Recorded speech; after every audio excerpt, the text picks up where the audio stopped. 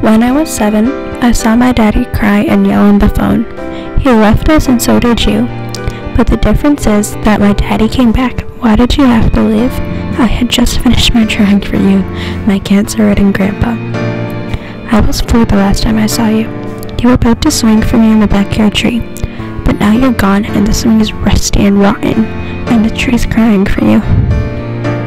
You're with your parents now and that's fine. But Dad misses his father and cries his heart out on your birthday.